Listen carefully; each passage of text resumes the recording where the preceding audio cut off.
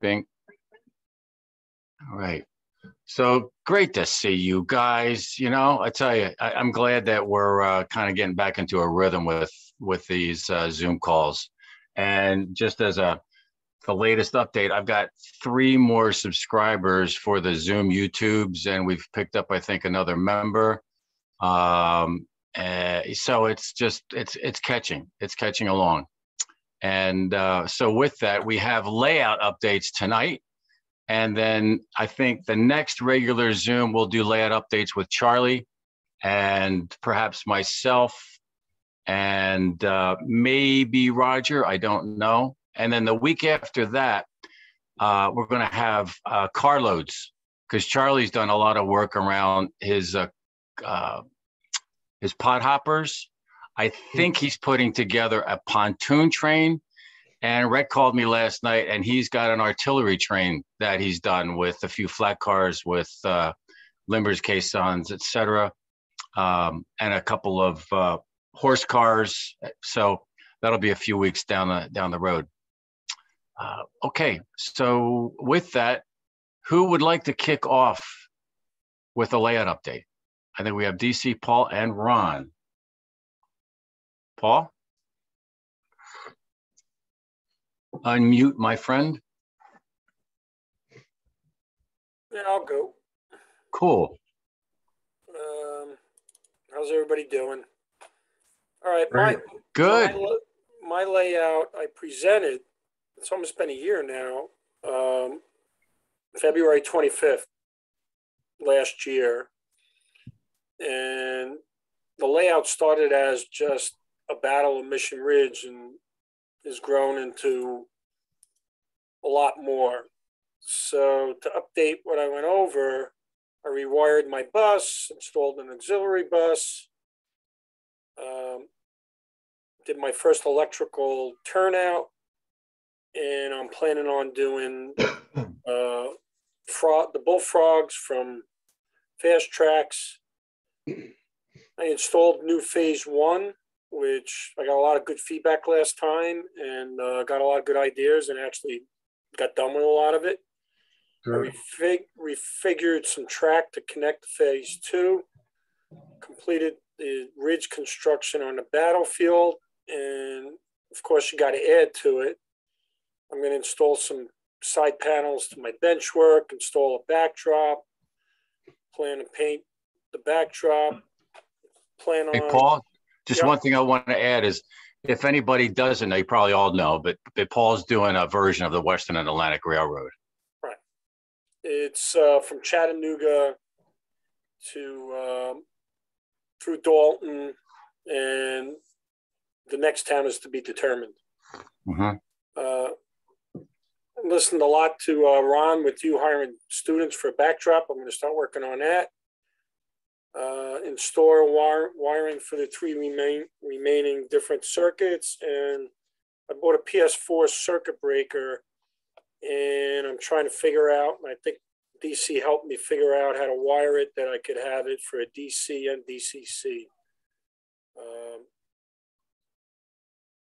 operation. The rest is down the road, just working on what to do with the hospital and use, what buildings were used during the battle. Phase 2, with connection to phase 1, finalize track plan, design geography, and determine structures. Got a little section in the south for south occupation. And then I actually have a lower level that I'm going to design a phase 3. So I'm really early on into my layout. This is what it looked like in February 25 to 21. A year ago. Wow. And based on the feedback I got, I took out, there was a rail coming in through here, and it went through this tunnel, and there was a dead end. Based on the feedback of the group, I just ripped this out. I wanted to have a loop that I could, before I put the other phase in, that I could run trains around. So I put in these this crossover, which worked out nicely. This is the back end that I'm ripping up. That there was a dead end here. You see where paint stopped. This rail here is going to come around to my loop, and the outside rail is what's going to go to phase 2. I also had this mountain, which is Mission Ridge, and I had my my setup here. And so what I did there was I actually covered it and made it part of the mountain. Built in some things, a little wire, and then I started to paint it, and it's painted all brown now. So this is all hidden now. Then I went to work on my bench work, start building my bench work. This is my L that came out over here. It's tough to do this stuff by yourself, you know, to hold it up and screw it in and everything. But I just used a bunch of boxes. And all the way over to the right, I think I got this from you too, Ron. I'm not sure who it was in their layout to do these and they worked out very nicely to do these little angles so I could do storage underneath. It's actually very strong. And then the other section I went to build out, this is actually almost 8x4. And this is what it looks like when I extended it out and built the rest of it out. So my layout looks like this now. The original was here. Chattanooga is over here. Here's the ridge. I'm actually putting this turnout here that I'm going to put in another 2x2 piece here, where I'm just going to probably use this as staging to put all my trains on. This section back here is the south, and this is the new section in the green that I have all of the layouts. I'm not sure exactly what I'm going to do with this big area yet. Wow, that looks great. And this is what it looks like now, all the way to the left. You can see I got it all built out. I'm starting to put my track down to see how it looks. The mountain's painted brown. The middle here is the other section where I got storage underneath. If you could see all the way on the right over here, this is my Christmas layout that stores nicely under this big 8x4. Put my Christmas tree on top of this, and I have a actually the Bachman DCC starter set that I run sound upstairs under the Christmas tree. And this is what it looks like over to the right now when it's wide open. And the bottom over here is where I'm going to put in probably a 19 late steam, early coal. And underneath, I got like 7 boxes of Al Muller's, all of his structures that are going to go into the phase 3. I haven't even opened 5 of the boxes. It's going to be like Christmas when I open them. I opened 2 of them. The stuff was like amazing. So, and that's where I'm at. Wow. Great progress. It's challenging to run it.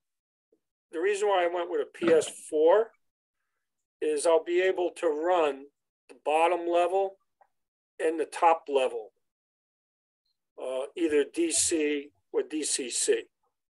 And without doing a circuit breaker that you could do direct runs to each section, I didn't see how I could do that. Right. Yeah. So you're going to just keep it DC for now? No, it's DC and DCC. Oh, I thought you said you both, but I didn't install the PS4 yet. Okay. I'm still working on the bench and the track. I'm going to need some help. DC did the programming for his already, so. Uh-oh. So whose turnouts are you using for this? You know, I looked at turnouts, and I guess it's my blue collar union upbringing. My father was a blue collar. Everybody in my family was blue collar. And instead of going for the best, I went with Atlas because they're a local American, and their home base is in New Jersey where I live. Mm-hmm. And I've had no problems with them. I really haven't. That's great. They're not as nice as the Picos or, other Shinohara, yeah. Shinoharas or whatever. But, I went with a local guy and buy America. Cool. As opposed to buying Canadian fast tracks or Pico England. Very cool. And now you have that Crutchfield house. Is that lit? This is lit up. I got switches on the side where I could light it. Yeah, I could light a third, 2/3, and I left a third of it black. So I have like switches to turn it on and off. Nice. Nice. The other thing I bought at one of the shows was the fiber lights. I think it's Darwin. Oh, yeah. You don't run the bus. And I'm not sure if I'm going to run an electric bus wire all the way over to this section over here. I may just use that. I may just use it for my Christmas layout too. Right. Does anybody use that?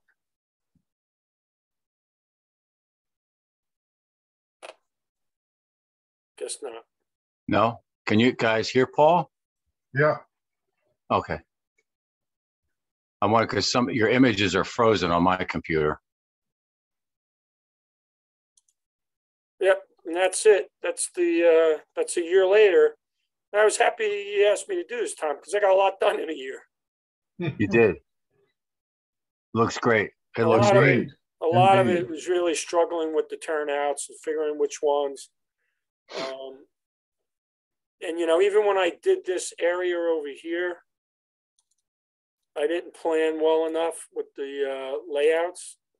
So when I did this area over here, I should have electrified these things when I was putting them in. Now I'm going to have to jerk around with electrifying them and drilling holes after it's all laid out. Right. And I should have put 6s in. These are 4s.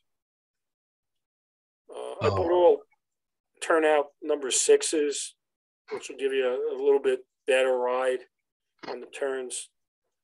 I had some problems with these that I had to straighten them out with derailments. I learned you don't really want to put 4s on the main line. I hear that. I do have one on the main line that I couldn't avoid because of space. This one over here is a 4, but a 6 just wouldn't fit what I was trying to do. Okay. Has anybody put a circuit breaker in like that and try to run, separate layouts? Not me. Not me. That's my story. Beautiful. Nicely done. Yeah, man. That's great. You're having fun. Yeah, I appreciate it. There's a lot of guys, some of them aren't on here, that gave me a lot of good ideas and really, really helped out to figure out what to do. Cool. Good. All right. Thank you, Paul. Appreciate the time you put into putting this together. DC, you up? Yeah, I can do it. Tell how excited we all are, dude. I was like, ah, damn, bro. Enthusiasm's killing me there, DC. It's like, wow. I need to take a break. Come on. I'm assuming everybody can see that. Yeah. Okay, this is kind of what I've been busy at for since the last update. I think I had gotten the framing for the bench work done and the decking cut. I went around and I put in bracing where I needed. As you can see, I'm up to my old tricks with using used lumber. That Z bracing is actually, I think, a guardrail or two from a infant's bed. We sold the bed, but somehow we got left with the guardrails. Then I ran bus wire for it. Before I wanted to be able to do as much work as possible before I glued down the decking. So I've run the bus wire, and that's kind of what it looks like. I have an NCE system. You're supposed to be able to use 14 gauge wire, but I went with the 12 gauge. And my reason for that was that somewhere during the course of my lifetime, I came up with a couple spools of 12 gauge multi-stranded wires. So that's what I ran. I also installed, these are on the left here. You can see my cursor. Those are 4 PS4s. And on the right, those are 2 of the NC or the PS things for the return loops. DC? Yes. We're still looking at the title slide. Yep. You never went into slideshow mode. That's weird. Okay, let me, shoot, it's changing on my screen here. Let me just try this again. Go up to the Share screen.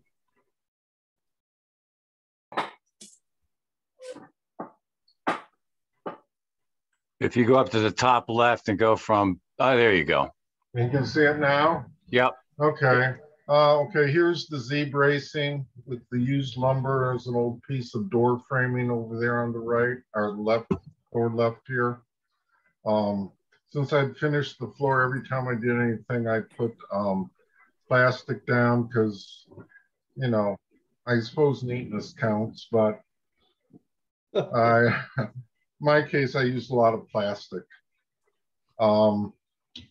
See, the next one, there's me drilling holes to run bus wires. As you can see, I just moved the decking off to the side while I was drilling the hole. This is showing the some of the bus wire. Again, you might see some different colors simply because I was trying to use what I had on hand. This now is what I was just talking about. These are the PS4s, and these 2 modules on the right are for the return loops.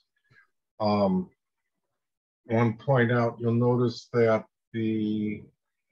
there's blue tape wrapped around this set of wires, red tape wrapped around here, green tape, black tape, and yellow tape. So as I go throughout underneath the layout, wherever the wire passed through a support beam, I ran some tape around it. So down in the future, even though theoretically I know how everything is running, I should have it memorized. Insurance. I also built this stand out of some scrap lumber so I could keep this all underneath the layout. Other things that I've done, I did run the lines for the NCE modules or consoles. I was originally going to have 5 of them. I decided since it's probably only going to be me or maybe myself and a couple other people down there at a time, I really only needed 3 of the 5. So that's something else I've been doing. Had to do some changes. You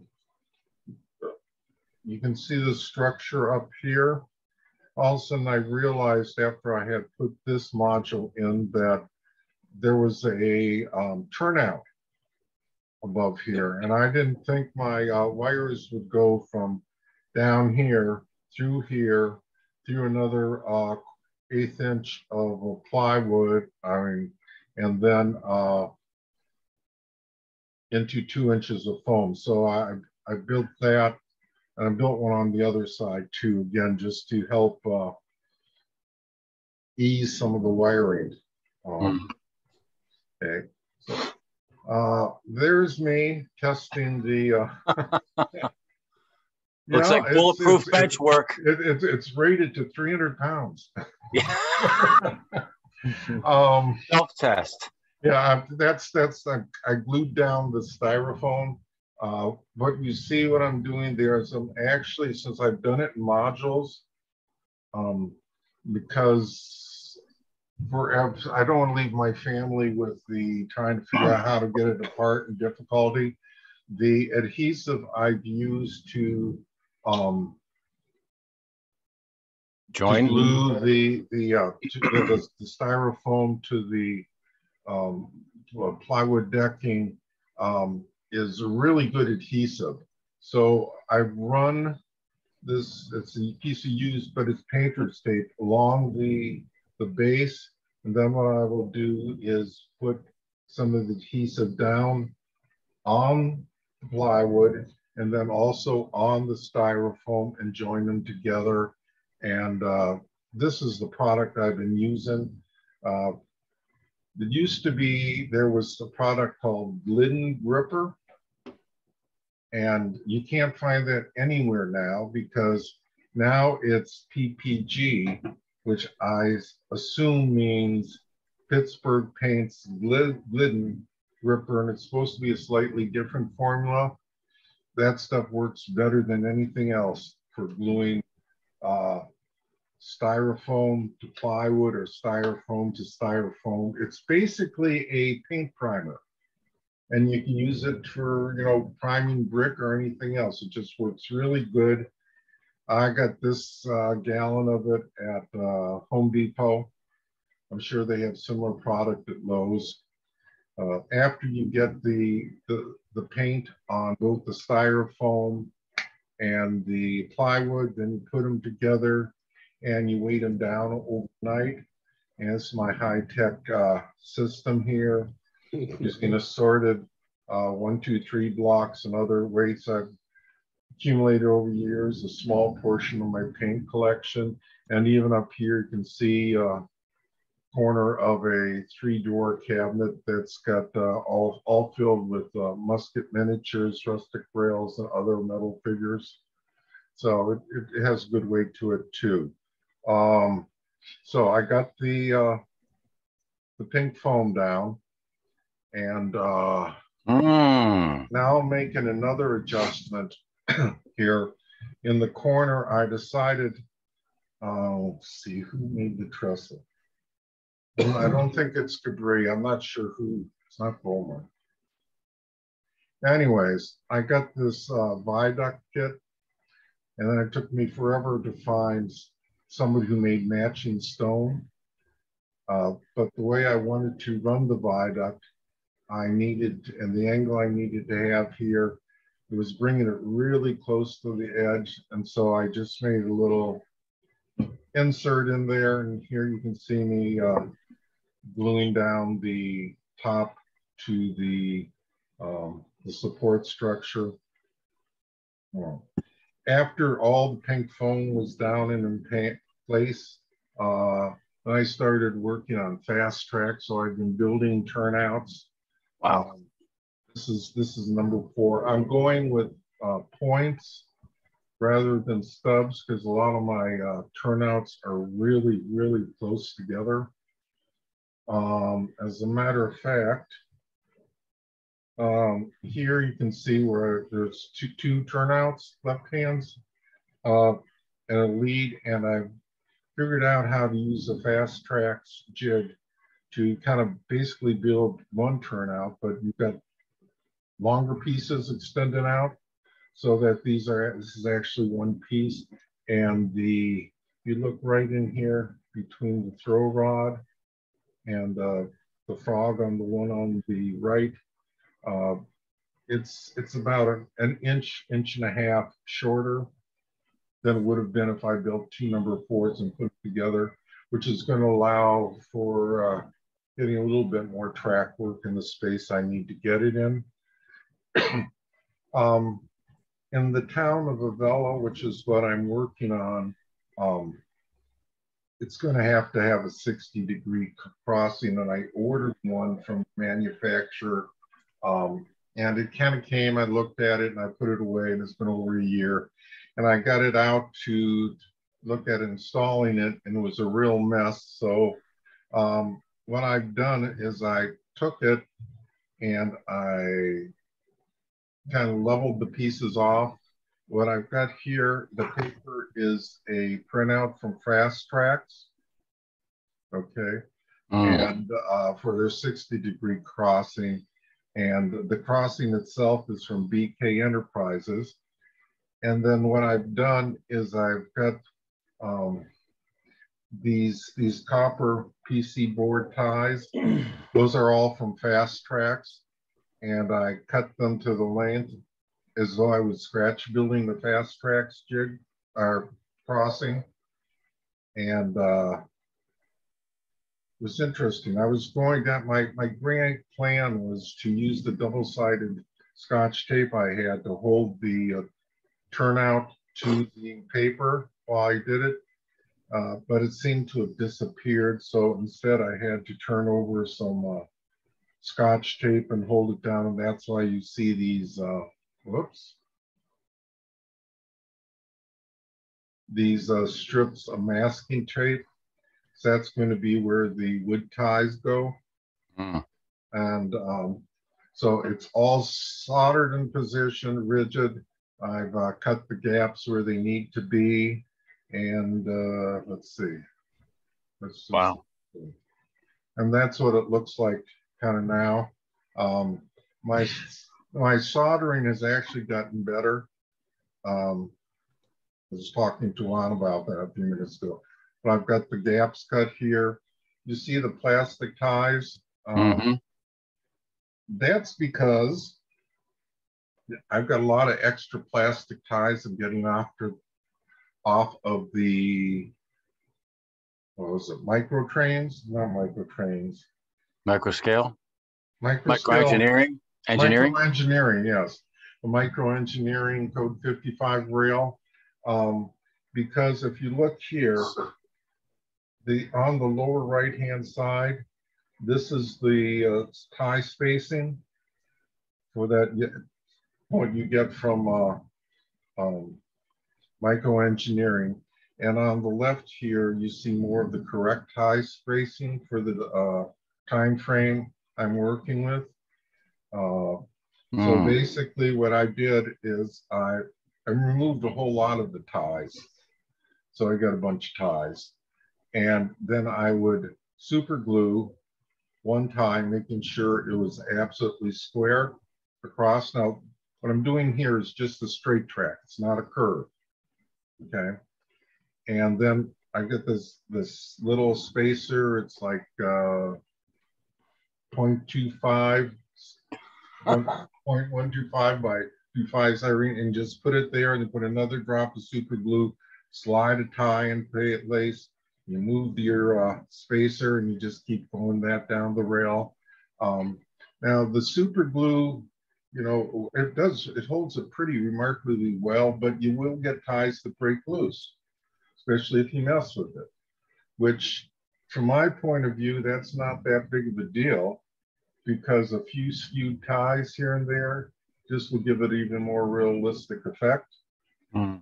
And I can also do final adjustments as I'm sticking it, final adjustments as I'm sticking it to the in place. Okay, where's the next one is, these are the jigs I made. This is just a piece of real estate sign ripped so that it fits between the two pieces of code 55 rail, and so they're evenly spaced throughout, and it's straight. And down below is a fixture I made 20 or so years ago that I found again today, or was it yesterday, to make my diorama, in which I used bamboo skewers to make the rounded wooden ties. So after since we were coming up now to do the presentation, I thought that I needed to have a little bit more. So what I decided to do was go ahead and paint the decking. Even though with the weights, I tried to get as evenly as possible when I was gluing them down. There were still some variations that I didn't like. So what I did is I did some sanding of the pink foam board, and then I ran beads of caulk to the seams. And actually over here on the right, you see this diagonal, there's a piece of scrap styrofoam because the gap was bigger than I liked it, and I didn't want to waste my caulking. Oh, funny story. I was looking through all the tubes of stuff I've had around, and I found 2 tubes of caulking.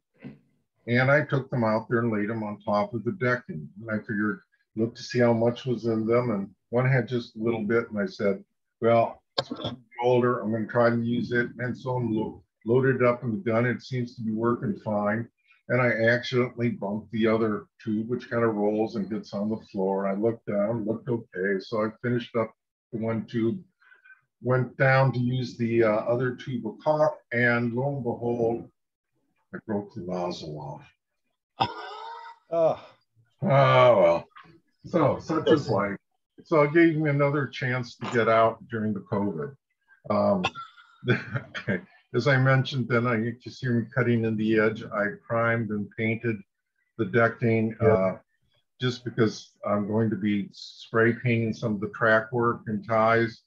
And I've heard that some of the products can, just dissolve the pink foam, and I just wanted to be assured that it didn't.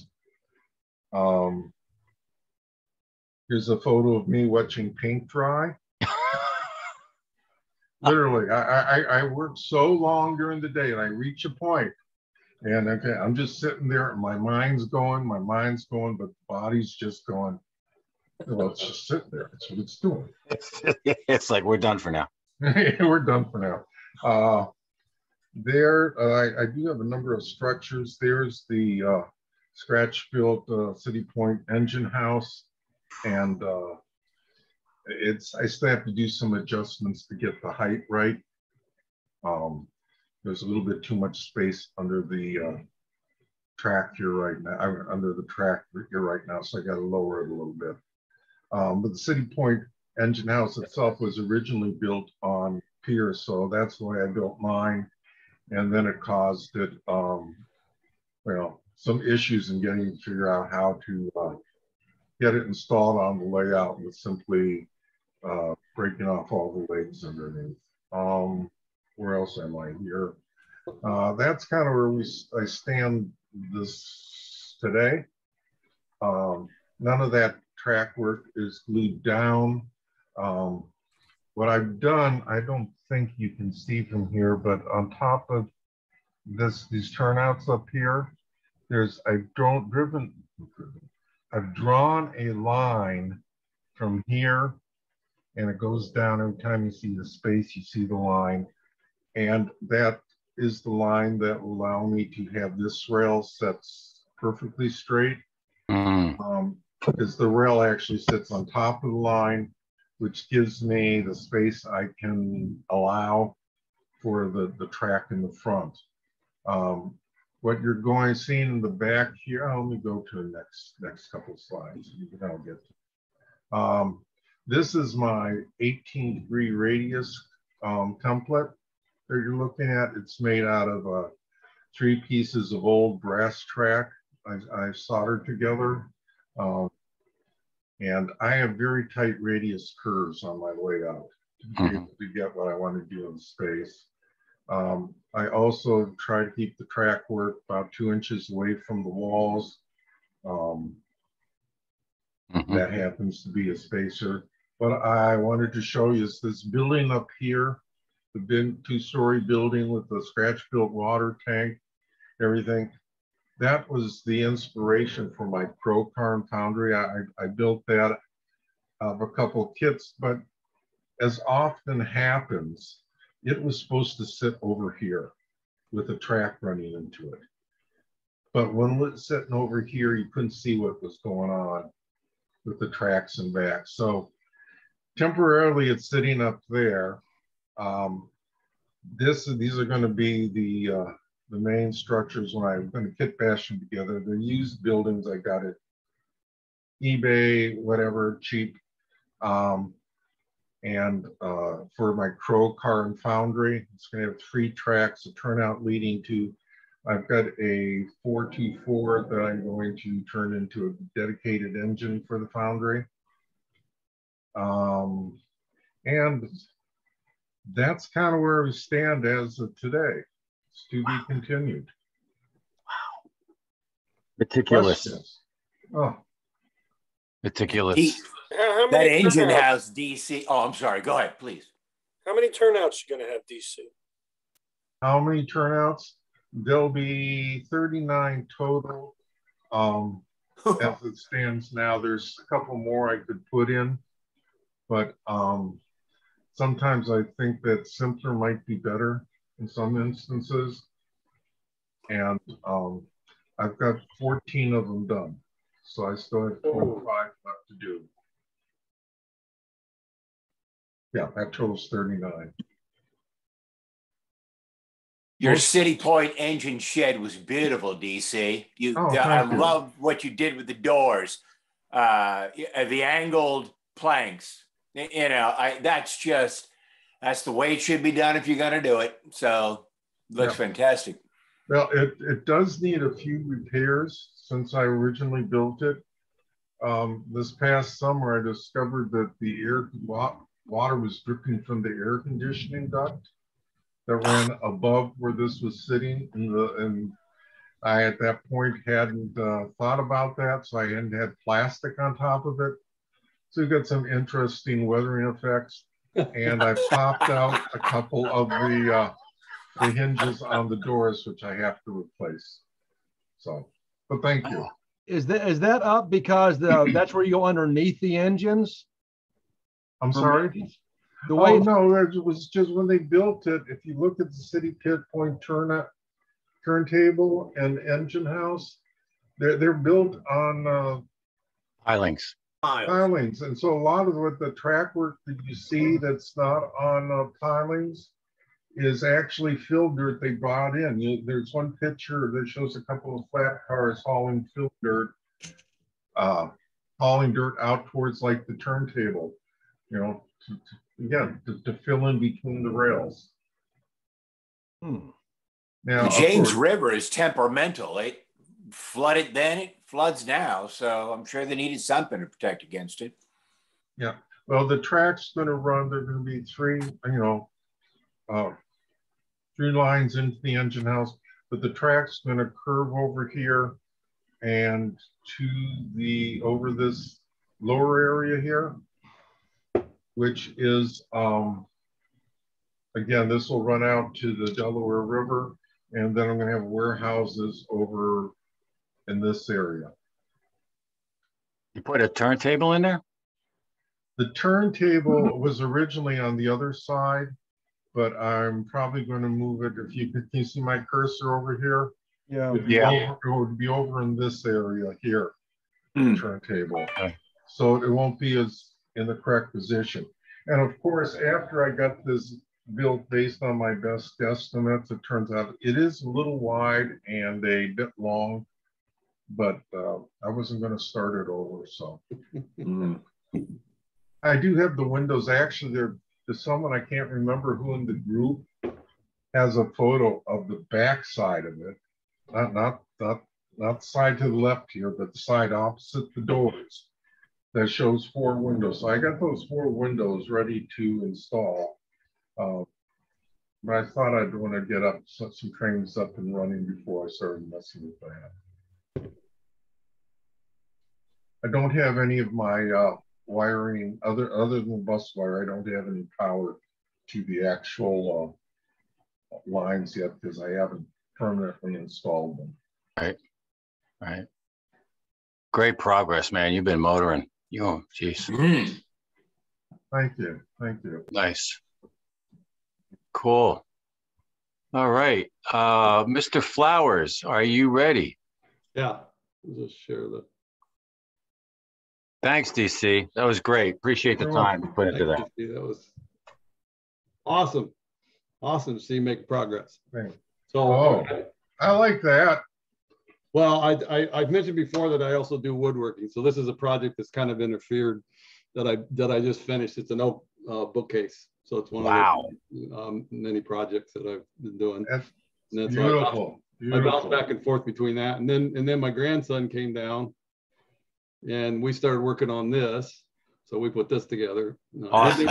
He'd never painted with a paintbrush before. I mean, a big paintbrush like painting a house. So I had him painting the way to teach him how to paint. And then he calls me up last week and says, so he said, I want to look and see what my layout looks like. So I went downstairs and had the camera, and he looked at the mountain and he said, it's not pointy enough and it's got to have snow on the top. All mountains are pointy and have snow. So this is a 6-year-old talking. So this is our railroad track. So it wheels up underneath my layout so that he has something to play with, and we mess around with it. And he's looking forward to putting rock castings on the side of the mountain when he comes back to visit. So Nice. that was my other project. Yeah. And between this group and him, I mean, it's like he calls up and says, okay, so where are we at now? What do you got done? You got anything else done? You know, and I'm thinking that's it. And you go, that's all? When do we get the trains? When are we going to run trains? Because we were running trains on this before I put tape on it so he wouldn't mess it up. But yeah, so he's a good inspiration. But, You're training him right, Ron. Yeah. So this is where I'm at right now. So the backdrop's all up.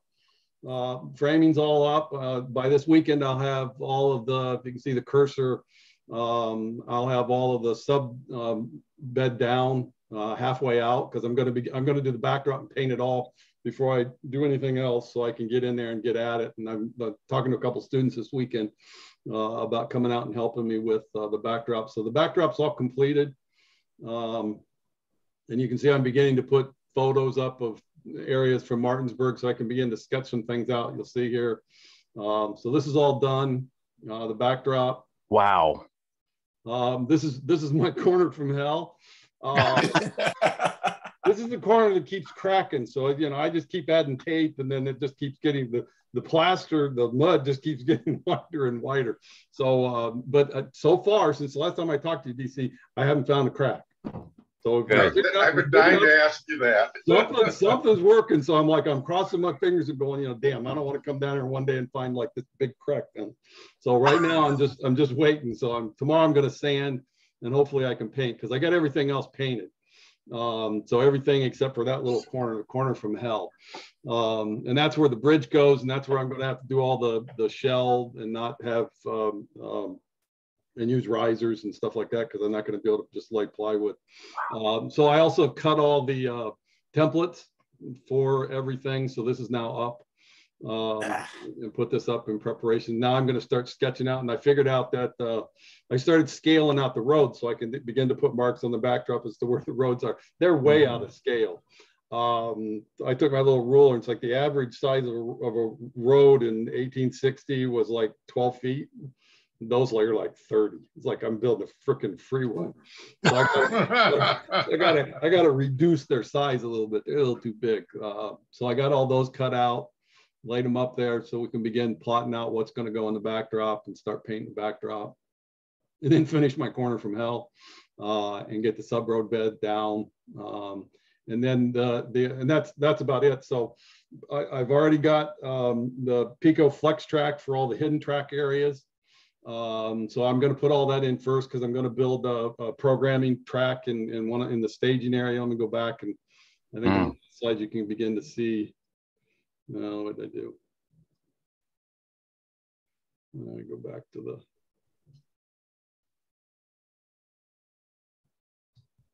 Yeah, you can see back. This will be all a staging area. So this is hidden track.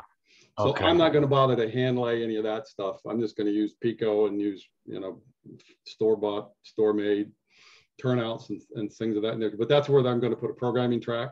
So I'm going to put that in, and if I go to the other end, this end, that's the same thing. So I bought those quick strips that you can get from Fast Track. that you can put together, and kind of what DC did, where he used it to put inside the rails to line them up. Well, they make these quick sticks that you can just stick together and glue together, and I've got 18-inch radius, so I can set up the flex track. But so I'm going to do that first, and so it'll stop right there, and then everything else will be hand laid. That's why I was asking DC. I'm starting to look into the accoutrements for the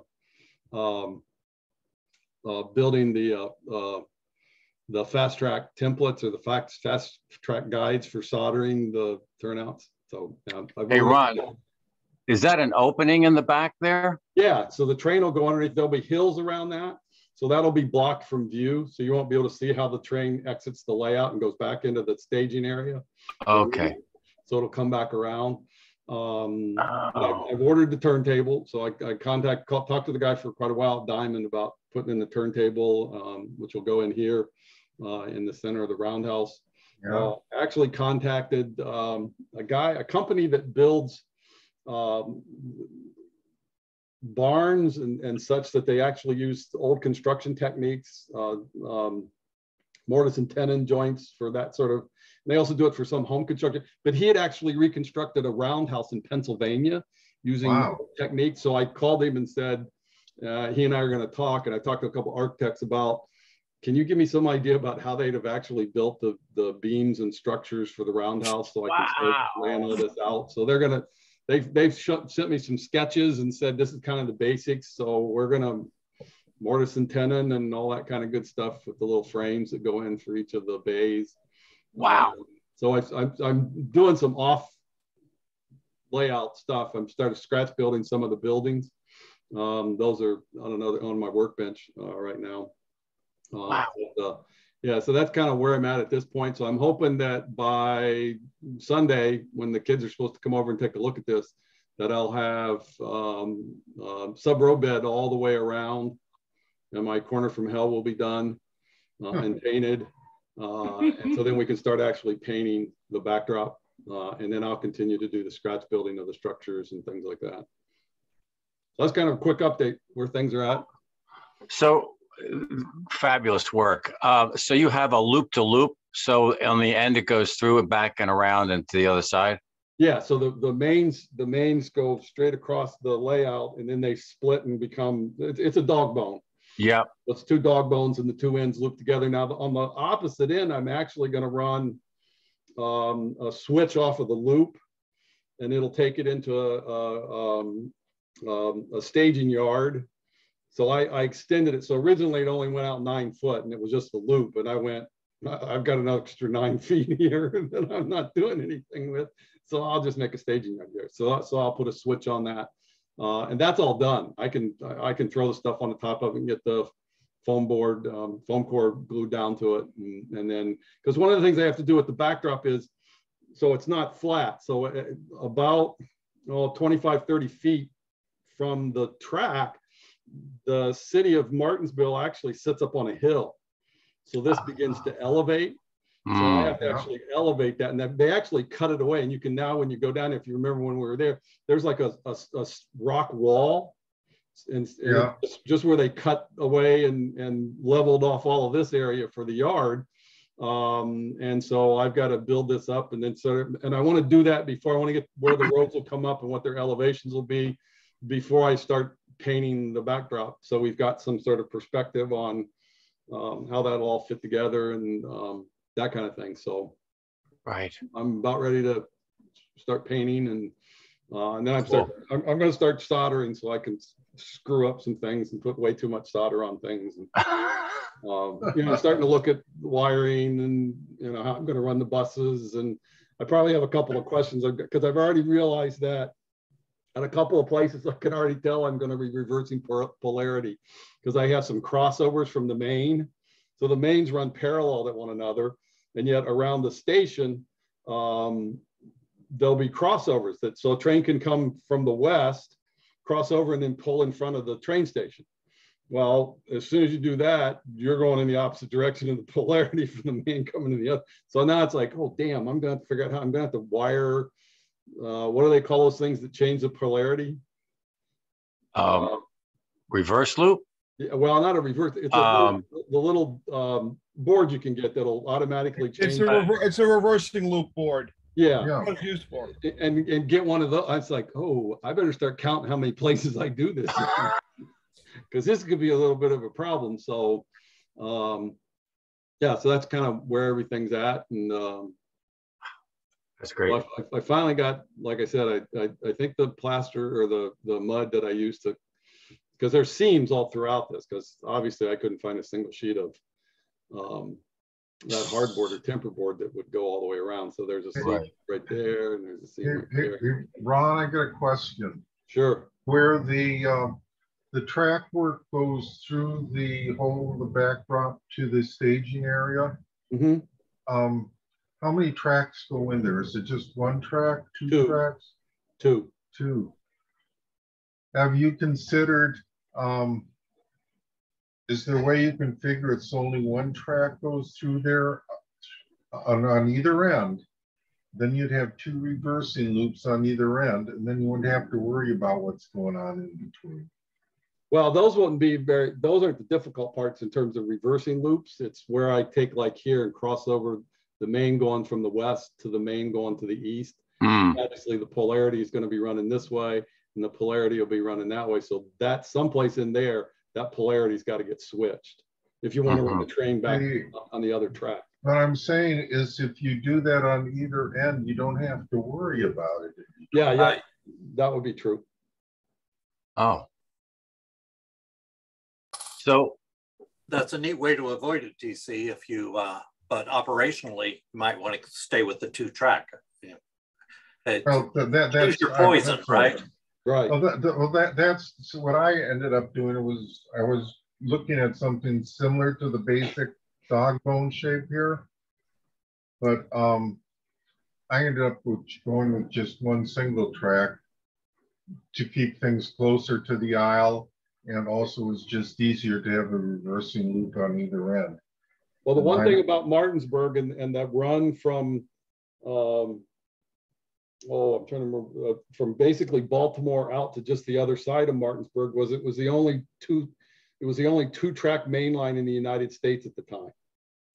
Okay. So to keep that two track main is historically accurate. Okay. That's why I did the dog.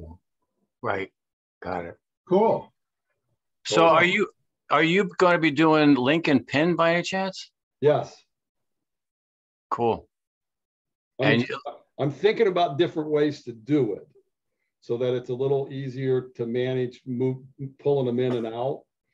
And one thing I kind of thought about was somebody at some point in time, it said something about using like, maybe not a staple, but something like that was a U shape that you could just grasp with a magnet in the middle. And then you could use that as the link and pin. And you could actually, I'm sure you could put, a head on the end of each of to sort of simulate the top of the pin, but sort of make something that was shaped more like a staple, and that might be easier to manage to actually lifting pins out. Yeah. I don't know. I'm going to play around with them. I've got a bunch of them in a drawer someplace. I think Bernie was experimenting with that. Was he? Bernie uses magnets. Yeah. Yeah. So did Al Mueller. He used just steel pins and magnets. Mm-hmm. Yeah. Obviously, I couldn't use an absolute staple because I think they're made up of aluminum. No, they're steel. Are they steel? Staples. That'd be good. But I'll experiment around with it. Cool. Yeah, I'm going to plan on using link and pin. Looking good, Ron. Now, I'm just glad I can start getting all the big tools out of the freaking basement. I mean, so I have a chop saw down here and I have a table saw, and I mean, that I've hauled down into the basement so I could cut this stuff up without going back and forth from my wood shop to down here.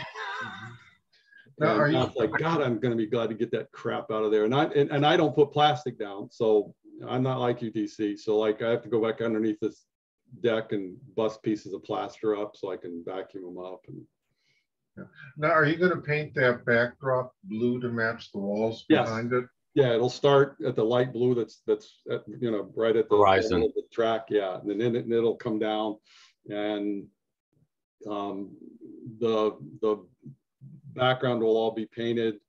I'll be using, I'm trying to remember the type of airbrush I'm using, but I'll be airbrushing most of the scenery up to where we start building buildings and putting roads through, that kind of stuff, which is where I'm going to have the kids help me. Ron, what is the diameter of your roundhouse?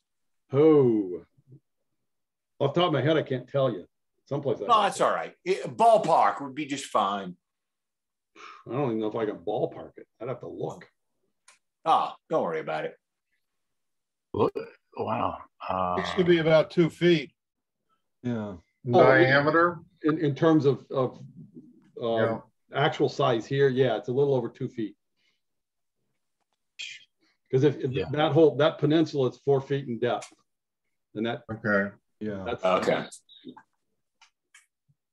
Got it. So your far track is about 3 feet away. Correct. Yeah. So I've tried to stay within 32 to 36 inches from reaching, so I don't have to really reach. The only track that might, well, that's not bad back here, and the switch is here. So, but they really you don't have any. Like I said, you don't have, at least you don't have any structures in front of the main yard there. No. Yeah, no. The only thing is and this may be a little large in terms of scale, because when I blew it up, then it's like, ooh, I'm not sure that structure was actually that large. Right. Because with any rail, I didn't really mess with trying to do these to scale. This is the only one I did to scale, that I worked really hard to make sure it was done actually to scale, so that I can play with the size of these. Are you doing O scale? No, HO. Yeah, that's going to be gorgeous. Yeah. Don't get jealous. Well, now the thing I got to do is and I'm thinking, I'm in there messing with the stuff and I'm painting, and I can't tell whether the white paint is dry and I've painted it or whether it's wet, and and it's like, that's because I've still got this light bulbs right here. So it's like probably one of the first things I'm going to really have to do when I really start messing with the backdrop is actually add all the spotlights. So I've got big banks of spotlights that'll go up. Oh, you're doing can lights. Oh, okay. Yeah. Do you have can lights on yours? Somebody I saw there. I do. Yeah. Email me what you're using, because I'm kind of putzing around looking at what I want to get. Sure. Yep. I replaced all the incandescents with LEDs. Yeah, that's what I was thinking too. Yep. Yeah. Matter of fact, after I did it, I was looking through John Armstrong's, one of his books, and just to get an idea of some things. And I found this diagram that he did that's actually the shape of my layout. And it had lights exactly how I have them in the aisles, kind of. And I was like, wow, okay, if John Armstrong did it, I guess I'm kind of close to like what would be cool. This is acceptable. Right. So that was great. So I've started going through all the structures that I already have built. I don't know if you can see that, but that flickers like a yellow candle. So it goes in all the structures, and it comes with the resistor already soldered in. Oh, that's nice. So I've gone back to some of the older buildings, went back to a couple that I have from Al, and he just used white lights. So I'm going to replace those lights with the sort of oil lamp ambience, flickering light kind of ambience. And it's like, you start thinking, when we're talking Saturday, you start thinking of all these things, and you start thinking, damn, if I don't do this now, it'll be hell to try to get this done later. I mean, you start putting structures on anything. It'd be really cool if they were lit, and like, how do I get into the building now? I glued it down, or I glued the bottom on. It's like, better start thinking about that kind of stuff. Right. So as I'm building all the structures and going through, I got a bunch of those, and going to wire those and get a DC transformer and have a separate bus for all the electricity that runs all that. Right. I was gonna say, I had bought a bunch of these. They were white bulb lights, and then I got a hold of this. It's a yellow paint. Yeah. I forget Clear. I've been using clear Tamiya. That's exactly what I've been using. Tamiya and coating it over the LEDs, like Yep. for headlight lenses and that sort of thing. And it's great. Yep. Yeah, it works really well. I had to put on about 8 coats to get it where I wanted, Yeah. but it works really well. So you don't have to worry about not using the clear lights. Yeah, these are about 48 cents a piece. Get out of there. Wow. Okay. I Cool. get them. Evans Design is one company, and Lighthouse Design is another company. That the same places that sell those. Like if you want to put a fire, they have 3 together, orange, yellow, and you can hook them up and they flash and flicker. So I've got one of those for a couple of places that I think will have a camp. Yeah. Cool. Beautiful. One of the things I talked to the guy at Evan Designs about, I was thinking, you know, for your top lights, they make them, they have in different colors. Now he does a lot of Arduino, you know, programming. So however long you want to make your day, you can make it so you have red and then going to white and then red on the other side and then a blue for like night light. So you can have sunrise, sunset, and day. I haven't got all the way yet, but I talked to him a little bit about it and he's game for it. Wow. So, Wow. There's a guy in England that's got this awesome layout that he has the regular cans that he uses to light it, but he also, when you see it, and he's got it hidden in behind a balance, but if you get on the other side and look at it, so he's got the regular cans for the spots, but in between them he has red, green, and blue lights. And so when he wants to go, and he set it just the way you were talking about, Walter, he set it up so that he can phase, and I've seen it, he's run a video of phasing through light, and then it's coordinated with, as dusk begins, you begin to see lights in the building start to flicker on. It's really neat. Wow. What the guy did. Love I'm just going to be happy to get cans with nice white light on them. Great. Good, man. Thank you so much. Thank you so much. That was brilliant. I love what you're doing. So, you know, I would like to, so Ed, Mr. Caddy, I think you're a new member to the group, are you not? Yes, Mr. Katie. Katie, Ed, so tell us a little bit about your interest and what draws you here.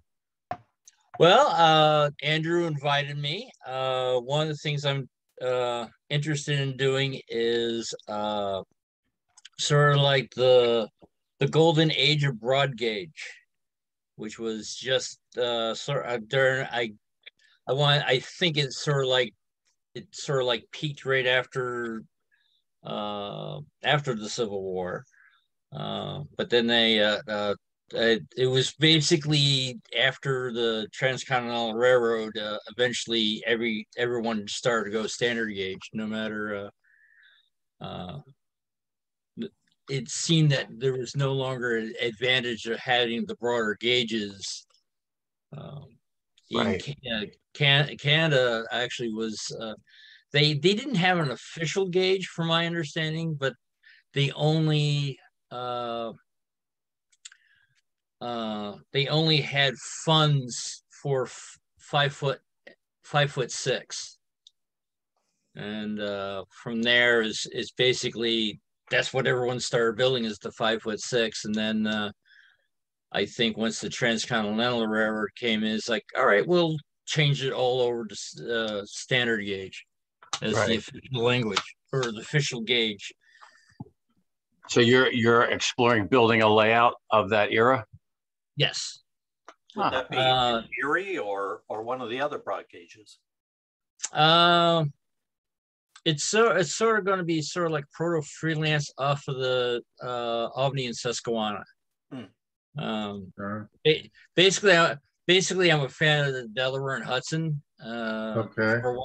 For a while there, I was doing like sort of like the transition era, but then with the model train club I belonged to, it seems that people were we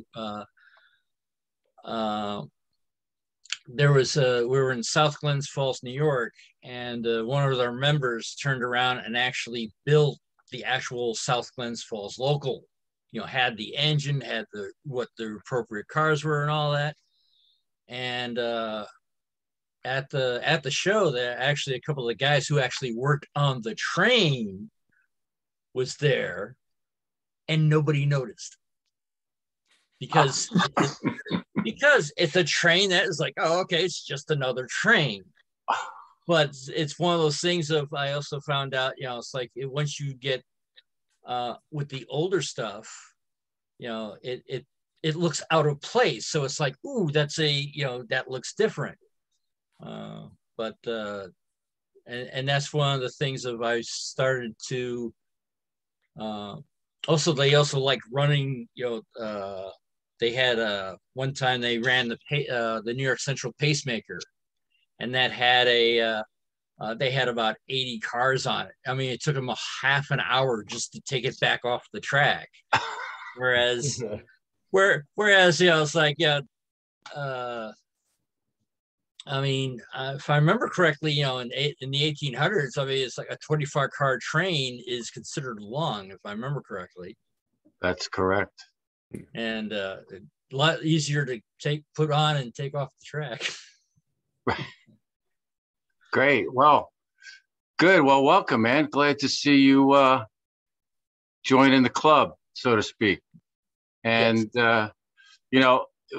What you'll find, I mean, well, you got Andy as your key contact, but if you ever have any questions or what have you, you can always put it out to the group and somebody will have some answer for whatever you might need.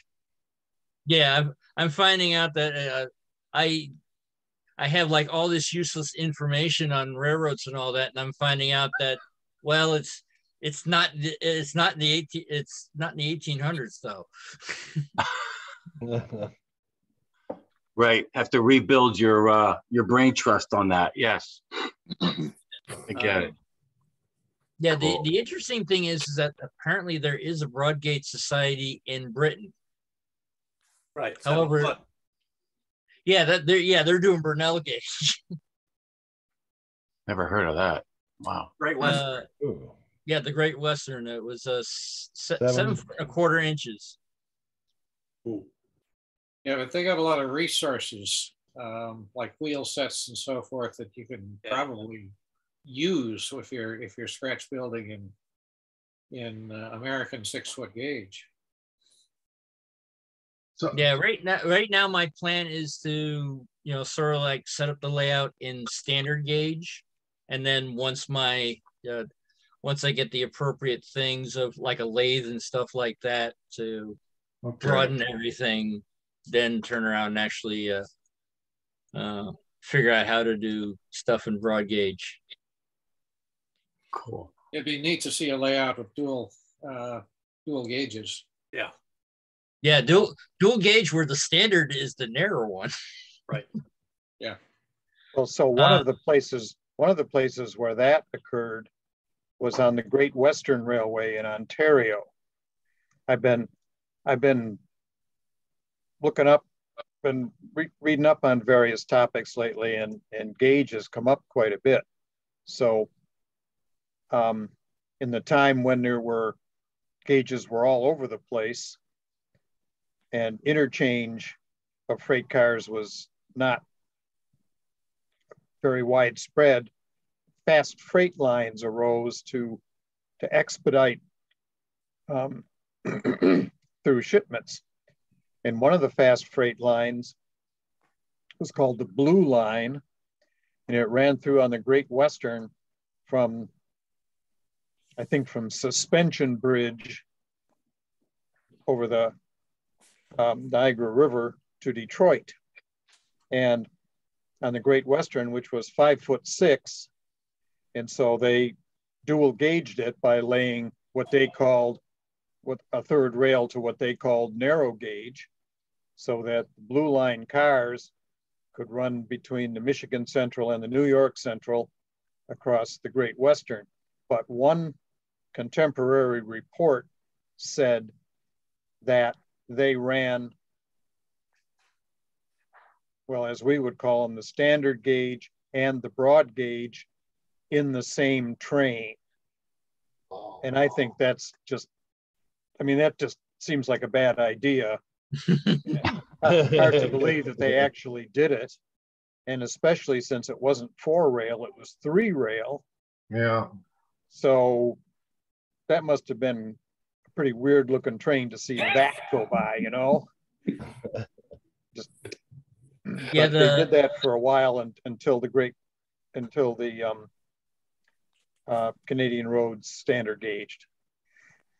Yeah, I think the interesting thing is the suspensions bridge, if it's the one I'm thinking of, at one time it was actually 3 gauge. It had the on the inside was the standard gauge, and I'm not sure which one was north or south, but one side was the 3.5 or 5.5, and then the other side had the 6-foot gauge. Jesus. Wow. Well, 6-foot gauge ran through from New York to St. Louis. Right. The Erie was 6-foot gauge, and their connection in northern Pennsylvania was the Atlantic and Great Western down into Ohio, where the connection was the Ohio and Mississippi that ran all the way to St. Louis. So you could do 6-foot gauge through from New York City to St. Louis.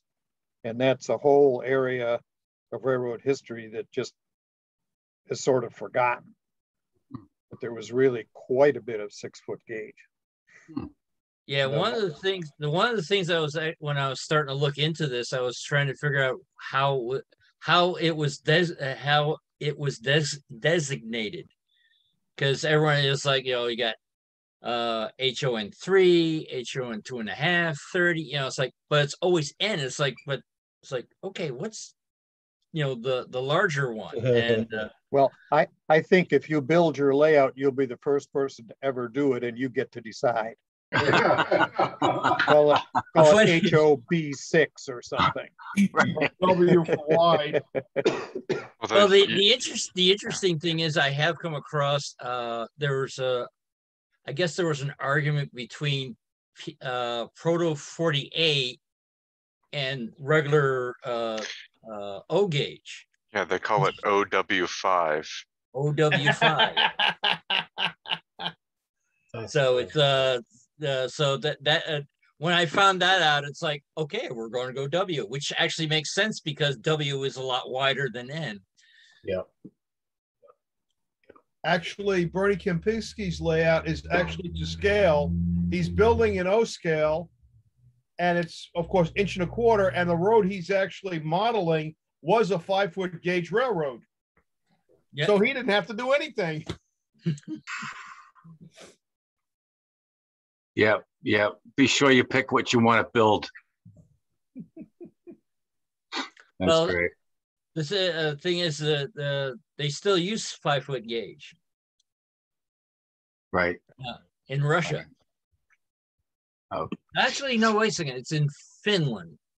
Russia decided to knock off a couple of millimeters and all that to go metric. But I guess the Finnish, which is still at 5-foot gauge, can run on Russian rails because, well, 2 millimeters is well within tolerance. Right, good.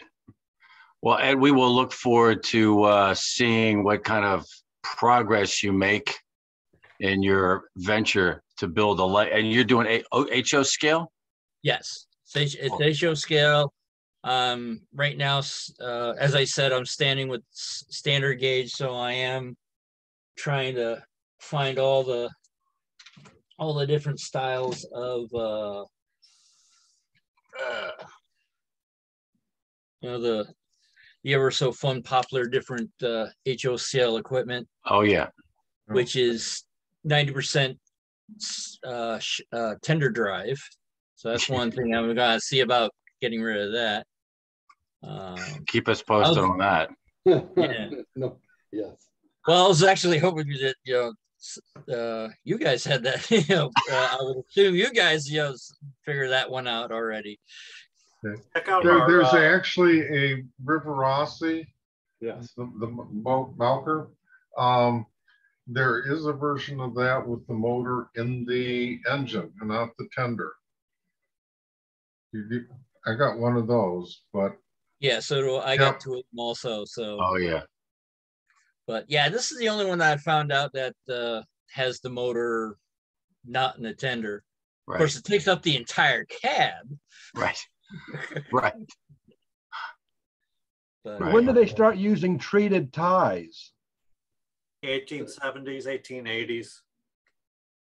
Okay, so if you're prototypical, you'd actually have untreated ties back in our time. Yes. Oh yeah. Oh, okay. Yeah. Yeah. Yeah. Now, would they be square or round? Yes. Bingo. Good answer, DC. Yes. Oh, one of those answers. A combination thereof. Right. I mean, sometimes they would flatten out two of the sides. That's right. Oftentimes it would depend on who got the contract, and the contractor would do what he pleased unless you specified in the contract that they had to be squared. So for instance, on the Union Pacific, the ties were as rough as could be, but on the Central Pacific, they were actually squared, properly hewn ties. Wow. So it was a question of, if a contractor got a contract, you could have variance, between stretches of line. Right. Wow. Yep. Yeah, that's one of the things I struggled with too, is how to take these prefab ties from microengineering and make them look at least something like they've been hewn. So right. I went along after a lot of the layout was down, I went along with a couple of nippers and just trimmed the ends off to make them look like they were hewn. Right. That only took a week. Well, once you get them weathered and you get the ballast in, you basically just see the top of the tie. Right. Right. So maybe a little bit of the ends. It's great. I love the look. It's just got that rustic, rough look, and it really contributes to the period vibe you're trying to create. If you look closely at the pictures of City Point, you will see that around City Point, they have a lot of square ties, but as you get out farther, they've got rounded ties. Mm. Yeah. Yeah. Yeah.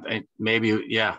I could see that they wanted something, more pristine, if you will, where there's a lot of traffic, but out on the main line, it's, let's just get the track laid. Yeah. Well, cool. Here's a silly question. When did they stop using strap rail? Not silly. Boy, I think they were still using that even during a little bit past the war, right, John? Right. Yeah. They stopped laying strap rail in the 1840s, but a lot of it just hung around until after the Civil War. It depended on the railroad and the economic condition of the railroad. Were they flush with cash? They converted early. Were they a backwater railroad? They stuck with it. So, and geographically. So, answers all over the place on that. Yeah. There were a lot of railroads in the South that were running strap rail during the war. I don't expect they changed over very fast. Correct. I actually experimented with that once, taking some brass flat stock and putting it over a wood stringer. And that's where it began and ended in that one experiment. I'm like, no, I'm not that insane. No, it looked great. But Tom, they're getting back to broad gauge and Brunel and the Great Western 7-foot. He used a bulk road, which was he had a bulk of timber under the rail. And there are actually people now that are doing roadbed of that on shapeways. So it wouldn't be improbable to do strap rail if you had a shapeways preformed track bed, and you could just slide the strap along. Ooh, man! Times change. Yeah. I should start building a railroad. We already have a railroad. Make it be like an old track they don't use anymore, so it doesn't matter if it's not functional. But I thought of making it, it would look so cool, but I haven't had the guts to do it yet. That's a great idea. I got one section where I had it ripped out. That's a good idea. That's a good idea. I needed another scenery project. Thank you, Walter. You're welcome. And yeah, gee whiz, that's great. Good. You know, I'd heard that in the South, part of the reason they went to 5 foot is because a lot of the freight would be cotton, which would be relatively light. And because it was such a light load, they could have a really wide rail. I didn't realize all this wide gauge was up north. Do they? Because I assume they're more industrial. It's going to be coal and heavy goods. I don't think the gauge would have anything to do with the load bearing. It would be the weight of the rail, wouldn't it? Yeah, largely. The South got into 5 foot because the South Carolina Railroad was 5 foot. That was the first big railroad in the South. Everybody just copied the South Carolina Railroad. Oh. But yeah, there was 5 foot gauge elsewhere in the country too. I mean, it was pretty much a mixed bag first 10, 15 years after rail was introduced. Yeah, because there's, I remember there was, I think the Mohawk and Hudson, which was the first one in New York State, was 4'9". I think Pennsylvania was 4'9" also, if I remember correctly. Yes, it was. It was 4'9" only after the Civil War, when they had to incorporate the Ohio roads into the system. All the roads in Ohio by law were 4 foot 10 inches. Right, Ohio gauge. And they had to compromise. They moved the, when the Pennsylvania bought the some Ohio roads heading for Chicago, they just narrowed them to 5'9", and then they widened the rest of their system to 4'9" to match. But that didn't happen until after the war. That only lasted until, well, I don't know. I think they had them mostly changed over back to standard gauge by the 1890s. Although I remember that somebody was saying that they still had some stretches of 5'9" on branch lines, or 4'9" on branch lines up past the turn of the century. In Pennsylvania, John? Yeah, this is the Pennsylvania. Yeah, interesting. But you know, that half inch really didn't make that much difference with interchange of cars. They had special wheel treads. The Ohio trains operating in Ohio had thicker wheel treads to alleviate some of the problems they encountered. So if there were so many different gauges, is that because the manufacturers of the equipment? So if I had a railroad, I bought certain equipment from Rogers, that would dictate the gauge of the line I'd have to lay? I don't think it was that so much as you had a promoter who was enamored of such and such a gauge. And at the time, no one really had any idea about which gauge had a preference over the other than maybe Brunel, who took a more engineering point of view. So you had someone who was gung-ho on 6 foot. They'd order their equipment at 6 foot. Ohio, for example, 4 foot 10 inches came into being because the first locomotive bought for Ohio, the Sandusky, I think it was, happened to be a locomotive that I think it was intended for New Orleans and had been built to 4 foot 10 inch gauge. But it was not purchased and they had it sitting around. So the promoter of the first line in Ohio said, okay, I'll buy it. And they built to 4 foot 10 inches. So I think it was more haphazard. And at the time there was, you know, the debate with Fairley and narrow gauge and Palmer. The engineering world wasn't really decided on which was a good and proper gauge from an engineering point of view. And now, you know, in hindsight, we know it probably would have been better to have had a broader gauge, but we got standard gauge because it was convenient. Right. Cool. Well, thank you. talking about those using the wide wheels to accommodate slight differences in gauge. Some of those wheels had 5-inch wide tread, and that could accommodate 4'8.5" up, 4'10", all the in-betweens. But when you look at HO scale wheels, the traditional HO scale wheels, what they call code 110, 110 thousandths, well, that's about 10 inches right there. So they are way wider than any prototype would be. But one car, if you want to see something that has those wide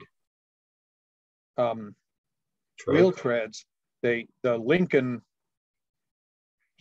private car, funeral car, had those wheel treads. And when you look at pictures of it, it's pretty apparent. And if you think about it, the one and only time Honest Abe rode on that, he went over half of the, or 3/4 of the Union States through all those different gauges. And that's how they could do it, because that car was built with those wide wheels. Interesting. In the pictures, they're pretty visible. You don't think about it, but once you notice it, you can't miss it. Right. I'll have to take a look at those. I never thought of that. Good. Okay. And that's the homework for tonight. Right. Good. Okay, gentlemen. Well, anybody have any final comment or anything before we close it out? All right. Hey, well, I want to thank. Go ahead. I have a question for Roger. You wanted some information on the camels that Jerry and Al and I were doing?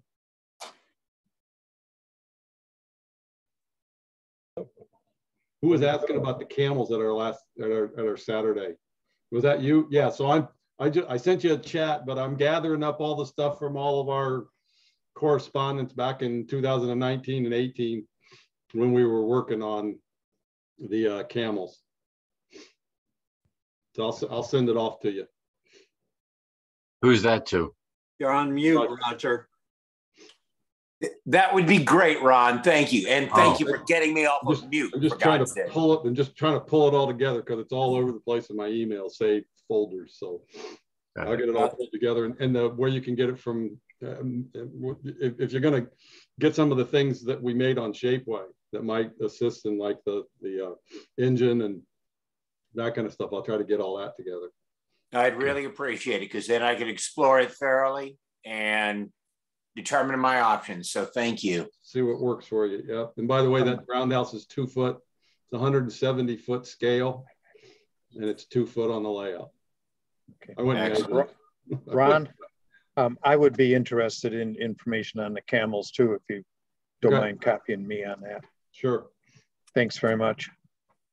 Well, I want to thank DC and Ron and Paul for taking the time to put those presentations together for us.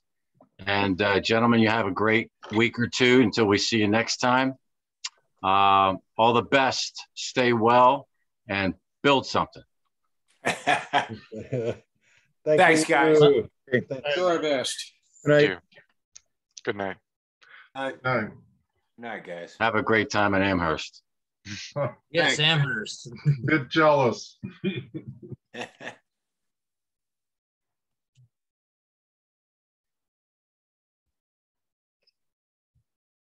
Just the two culprits.